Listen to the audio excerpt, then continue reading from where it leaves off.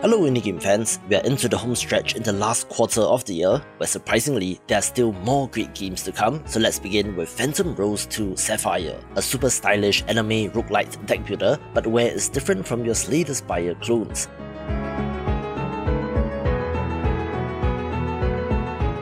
The way that cards are played is interesting, since you're not drawing random cards in battle, but rather managing their cooldowns as you explore a creepy manor and battle phantoms, and it's the sequel to a game from 2019, which was similar and has quite a distinct look, so deck builder fans, this one's for you.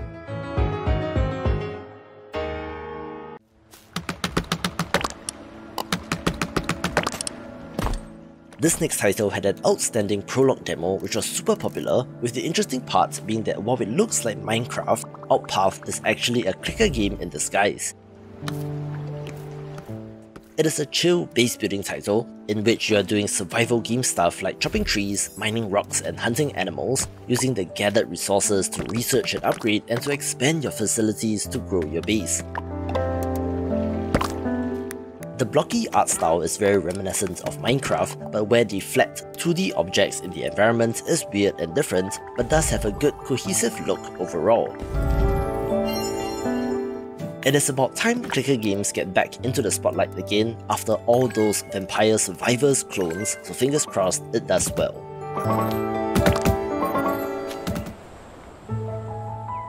Imagine a quiet world, ready to be connected. I'm usually not a voxel game person, but Station to Station has really changed my mind on it, since it is an absolutely gorgeous, relaxing city builder title all about trains and their stations. The little miniature world that the developer has created looks wonderful, even down to having voxel animals roaming the land, where you're laying down train tracks and connecting station to station. In doing so, you will actually see the landscape transform before your very eyes into a lush, vibrant environment full of life, with deeper strategy and puzzle game type scenarios to make you think about how best to run the route, but pretty much deserves a mention based on the visuals alone.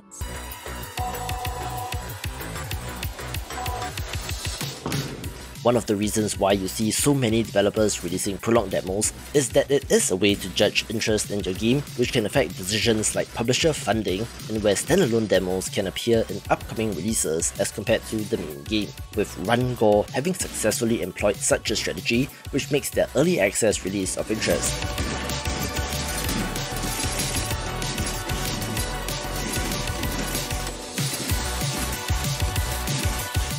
Yes, it is another roguelite deck builder, but most interestingly, has real-time combat, as you need to deploy your cards quickly and effectively. It has a nice look as well, and is at least something different in the deck building subgenre.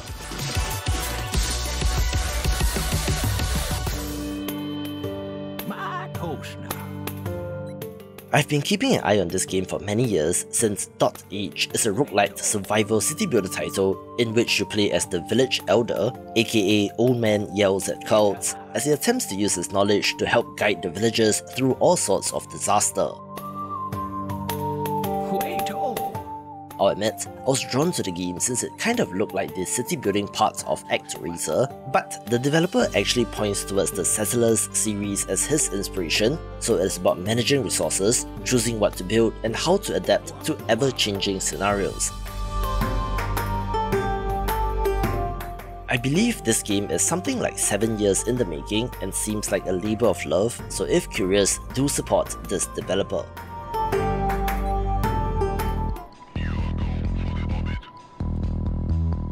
Fellow indie game YouTuber Splattercat basically called Quasimorph his most anticipated roguelike of the year, so if that isn't high praise, I don't know what is, with this grimdark sci-fi traditional turn-based roguelike looking very impressive to me as well.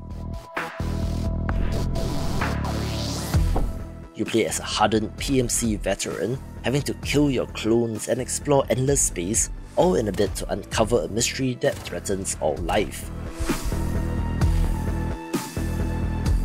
Most interestingly, this is an extraction game, so you're going into missions, getting what you can and then having to make it back to your ship, having inventory management and a bunch of systems which I assume will interact with each other, especially in combat, just as a roguelike should have.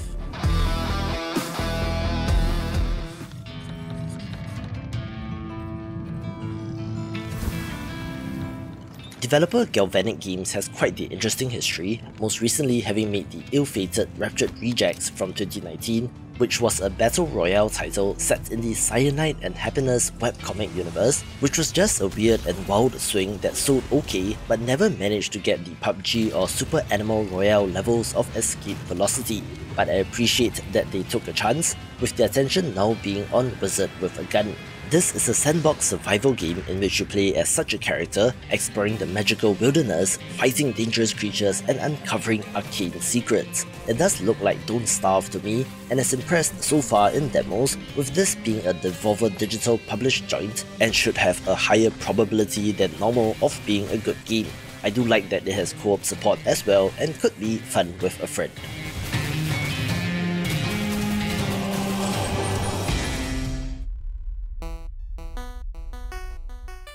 It took 3+ years for this gorgeous 1-bit black and white pixel art title to go from early access to 1.0, with the pixel art style of World of Horror certainly standing out, and in many ways it's inspired by horror manga artist Junji Ito. It is a roguelite adventure RPG in which the old gods are haunting a cursed seaside town, manifesting in a cult attempting to bring about the end of the world and twisting the minds of the people living there. There are different mysteries or cases to uncover, and in many ways, will result in your character dying as they face off against some horrific monster, and I do remember it being rather tough. In horror game fashion, it is disturbing as well, with one case that I remember from the early access version being a character who was attempting to create real-life mermaids by chopping up and, well, you can imagine the rest, so it's not for the squeamish but will be for horror fans.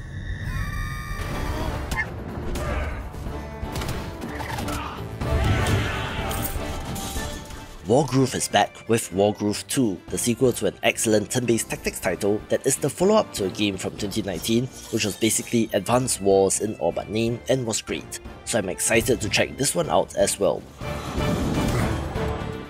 It pretty much looks the same in terms of the pixel art, which is great, and adds in a faction in the nation of Mouse Folk in addition to the 4 factions from the original game, plus 1 from the DLC.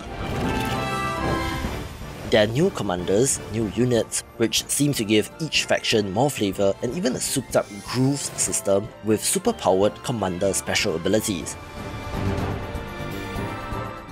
I liked this aspect in the original, since it meant that you were encouraged to use your commander in battle, but do also lose the battle if they fall, providing an interesting risk-reward judgment that you need to make. Also returning is the very powerful level editor that allows for scripting and story events, so like the original, this should be good as well.